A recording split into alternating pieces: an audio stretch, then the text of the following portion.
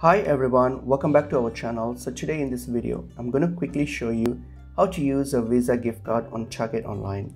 So let's get into the video. So you can either use the Target app or the Target on your browser. So either way it doesn't matter. So you can just use either way. It's the same process. So what you're going to do once you're on your Target, so log into your account. So log into your Target account, and once you've logged into your Target account here, so what you're going to do, you're going to browse for any item. So just add any item to your cart, so whatever that you wish to, like how you normally shop on an e-commerce site, any e-commerce site.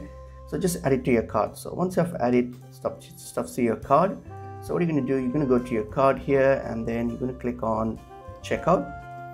So when you get to your checkout option here, now you'll see a payment option here.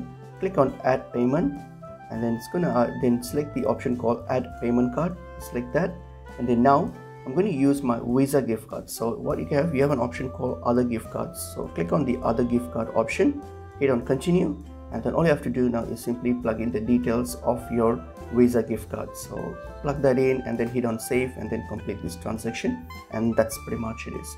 Hope this video was helpful. I'll see you in another video. Thank you.